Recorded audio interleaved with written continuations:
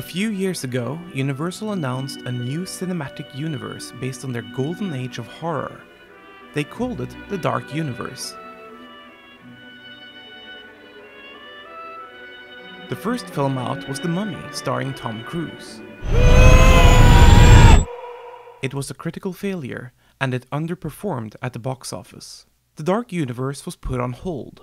Some blamed the quality of the first film, while others pointed out that The Mummy was front-loaded with too much setup of future films, thus muddying the waters. My name is Jekyll. Dr. Henry Jekyll. But perhaps there were other reasons as well. Let's explore them, and while doing so, we'll take a look at the origins of the mummy genre. The cinematic mummy first awakened during Universal's aforementioned golden age of horror. Despite the creature's ancient nature, it was at the time a modern and contemporary monster, more so than his brethren Dracula and Frankenstein's monster. The Mummy, made in 1932, didn't have a direct literary pedigree. Instead, it was ripped from the headlines. In November 1922, archaeologist Howard Carter discovered the tomb of the pharaoh Tutankhamun. He had been searching for it for years, financed by Lord Carnarvon. But the Egyptian expeditions had been complicated by a world war, as well as other factors. Lord Carnarvon was growing wary, demanding results. At the start of the 1922 season, Carnarvon told Carter that this would be his last sponsored year in Egypt, so he had better make it count. Howard Carter did. Not only did he discover Tutankhamun's tomb, but when he found it, the tomb was undisturbed. You see, the tombs of the ancient pharaohs of Egypt were popular with looters. And let's be honest, the British in general were looting Egypt for all it was worth. That, one could argue, includes Misters Carter and Carnarvon. The British declared Egypt a protectorate as early as 1882. Who were the British protecting Egyptians from? Mostly from themselves, it seems, as the British were kind enough to extend this courtesy not only to Egypt, but to nations all over the world, leading to the saying, "the sun never sets on the British Empire." A joke was soon born. Why does the sun not set on the British Empire? Because God wouldn't trust them in the dark. When Howard Carter and company opened the tomb, they discovered nobody had been inside it since it was sealed 2,300 years earlier. The first time Carter looked inside, Lord Carnarvon asked him, "Do you see anything?" Carter's reply was, "Yes, wonderful things."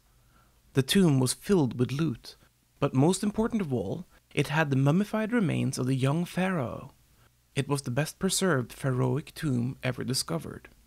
The world was already in the grips of an Egypt craze, and with the subsequent coverage in the press, people ate up the reports from the exotic land. It was only a matter of time before horror writers and filmmakers hopped on the bandwagon. In fact, they already had, though mostly in a fantasy veneer. In the 1918 melodrama Eyes of the Mummy, we had already seen the mysticism of Egypt exploited. And Irish author Bram Stoker, he of Dracula fame, had in 1903 written the novel The Jewel of Seven Stars, where the spirit of the Egyptian queen Terra seems to possess the daughter of the Egyptologist who discovered Terra's tomb. But neither of these stories were a direct influence on the 1932 film. Yes, there was some overlap, at least with the concept of reincarnation and the theme of possession by ancient souls. However, it seems like screenwriter John Balderston and Universal Pictures were far more interested in a contemporary take, courtesy of Howard Carter. The opening scene of the film takes place 10 years before the main plot. As the film is set in 1932, that means the prologue is in 1922, the same year Howard Carter and Lord Carnarvon made their discovery. Oh, and then there's that little thing about a curse upon anyone desecrating the tomb. Inscriptions of curses on tombs were rare, and no such curse was found in the hieroglyphs at Tutankhamun's tomb. However, that didn't stop the press from engaging in a tabloid feeding frenzy when Lord Carnarvon died some months after the tomb was first opened. Had he been killed by a curse? Was everyone who entered the tomb doomed? No, not really. What actually happened was that Lord Carnarvon was bitten by a mosquito. He shaved, reopening the wound, which in turn became infected, killing him. The press ignored the fact that mosquitoes are the biggest killer of humans among all animals. They also ignored the high death rates of Europeans exploring Africa. There was no curse. Howard Carter was still very much alive at this point. He even celebrated his discovery with a popular lecture series across the United States. But why let the truth get in the way of a good story? Hollywood certainly didn't. The Mummy launched several of the tropes we today see in mummy cinema, and none of the later adaptations seem to have broken away from the blueprint created by the 1932 original. The story follows High Priest Imhotep, who is resurrected by the inadvertent reading of a scroll. He spends the next decade masquerading as an Egyptian named Ardeth Bey. Once his plans are in motion, Bey tries to resurrect his beloved, finding her likeness reincarnated in a young woman named Helen.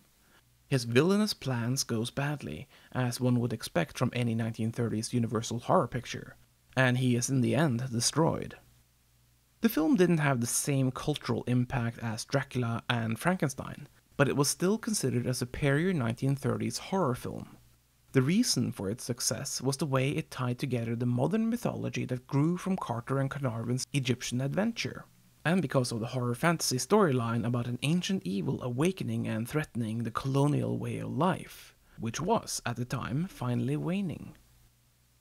The Mummy was also effective because it was well made and atmospheric. It certainly earns its place in Universal's golden age of horror. After the success of the first one, Universal Pictures weren't done with The Mummy.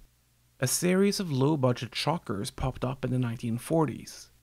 They were further removed from the Carter and Carnarvon years, and they were all released during the Second World War. The culture weren't with them, and even though they were commercially successful, none of these films are particularly memorable. They simply seem like cash-grab monster films, without anything to say about their culture, other than perhaps, boo. In 1955, the comedy team Abbott and Costello got in on the action, meeting The Mummy.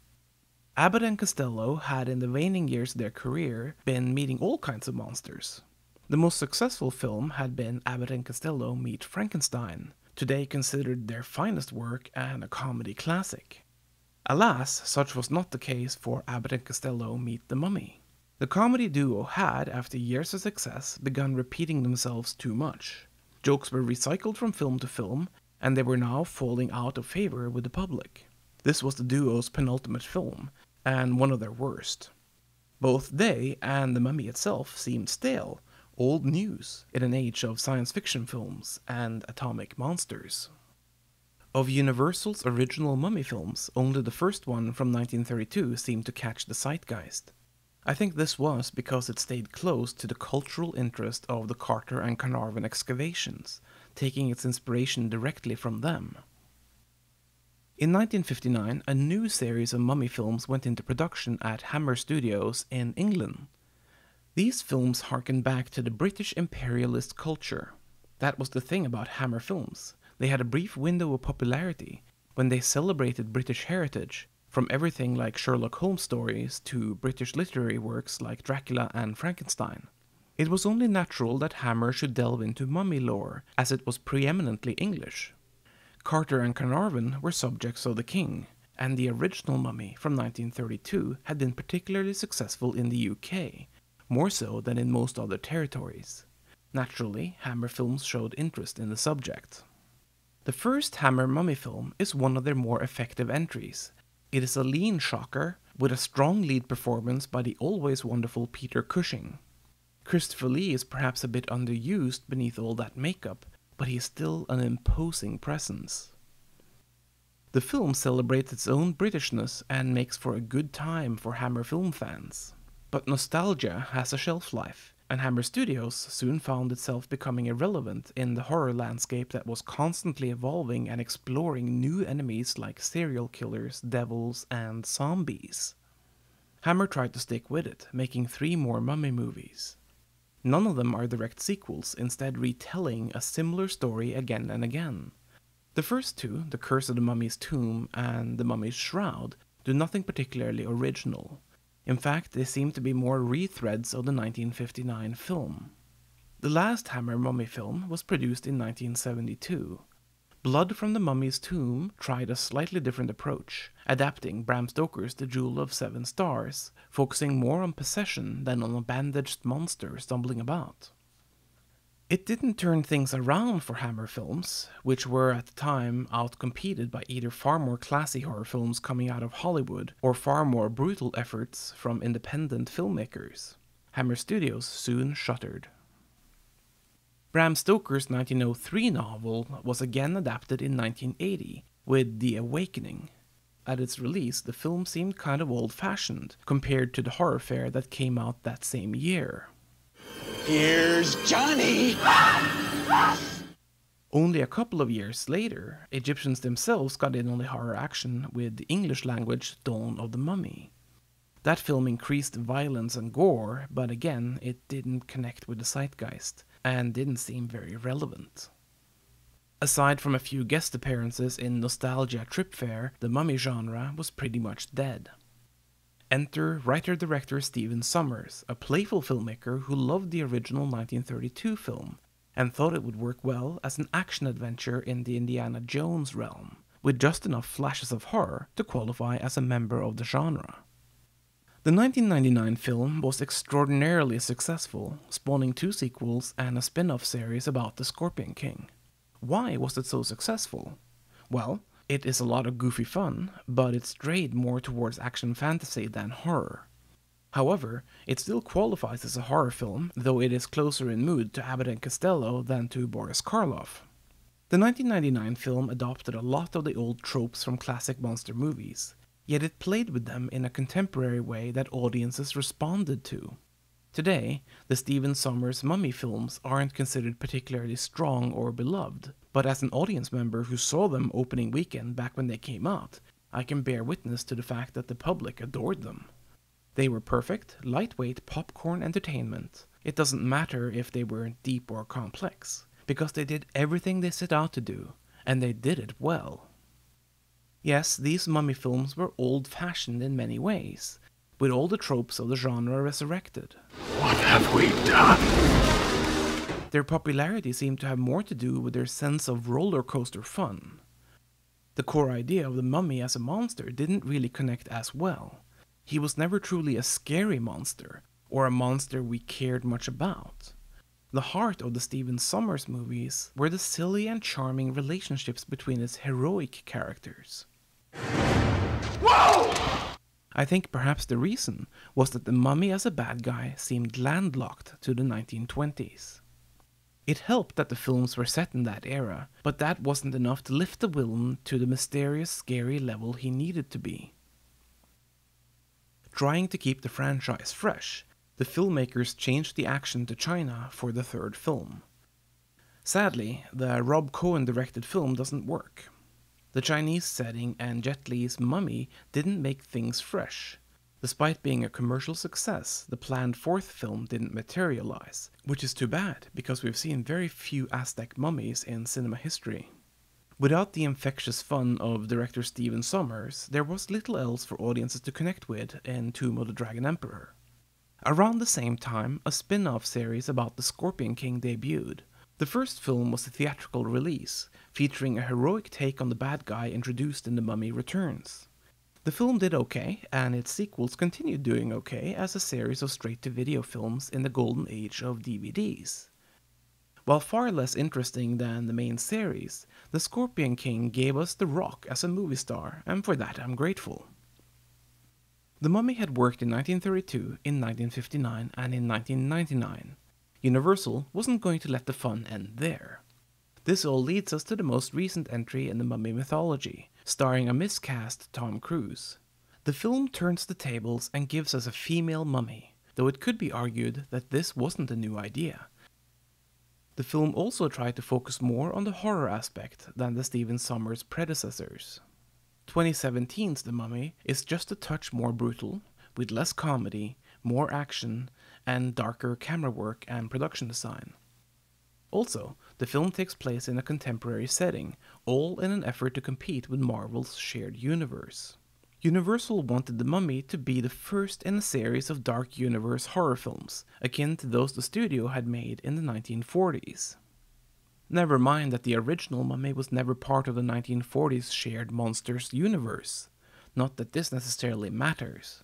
A good film would have overcome such minor issues, but critics and audiences alike called The Mummy derivative and unfocused. Some critics complained that it copied elements from An American Werewolf in London and from Life Force, and then tried to marry those horror elements with a Tom Cruise action film, complete with the Resequit plane scene. And I agree, the Dark Universe tried to cram in way too much, and instead of focusing on making a good film, they wanted to set up a whole series of other, later films. Yes, you can set up other films and sequels and spin-offs successfully, but to do so, you have to tell a good story.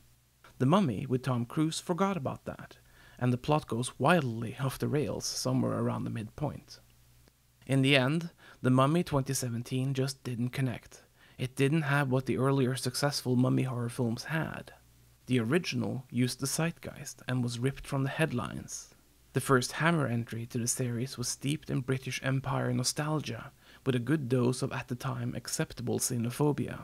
And the Stephen Sommers film, and its first sequel, were so well made by a gleeful filmmaker who loved the material that nobody cared if it was all a bit old-fashioned. So why didn't the old monster work in 2017? Perhaps it was also part of the culture. Shared universes are all the rage these days, at least as far as studios are concerned, but audiences embraced other monsters in 2017. It was a banner year for horror cinema, with titles like Get Out, Split, Happy Death Day, Annabelle Creation, and It setting the box office ablaze. Compared to these, The Mummy didn't cut it. There was no way to make audiences care for it, or fear it, or want to see it. Simply, the culture was against it, cursing it to obscurity. Yes, I said curse. The curse of The Mummy is that it can't always be relevant. It doesn't have enough of its own established personality to matter, unlike Dracula or Frankenstein or the Wolfman, who will always connect on some level. The Mummy needs something outside itself to make it relevant to audiences. It needs zeitgeist. It needs to be with the times. There has to be a good reason for someone to make a new Mummy film. It would need reinvention. The tropes we've seen time and again are becoming thread-worn, if you'll pardon the pun. So in conclusion, let's look at the Mummy in another light. I once read a quip online that the Mummy is nothing but a rich and privileged zombie. Not quite true, but funny, so let's run with it. If zombies could be reinvented and become the most relevant monster of the 2010s, then why can't mummies do the same? I'm sure they could, in the right hands, but we won't know if it works until it happens. If somebody is going to reinvent the Mummy and make it speak to a new generation of audiences, it has to come from an artistic sensibility, like George Romero did in Night of the Living Dead, or like Stephen Sommers did in 1999. But then again, I'm quite happy with most of the Mummy films we've gotten so far, and I really don't feel a need for a new take. If it never happens, there will be plenty of other monsters to replace mummies. Monsters where we as audiences don't know all the beats. And that is the curse of the Mummy. It is landlocked in time, tied to the 1920s, nearly 100 years in our past. I'm not sure it can truly resurrect itself in the digital age, but I would be delighted if somebody proved me wrong. My name is Wolfcraft. You've been watching History of Horror. If you liked this episode, consider sharing and subscribing. And join me next time for episode 11, The Female Point of View in Hitchcock Films. I am also an author.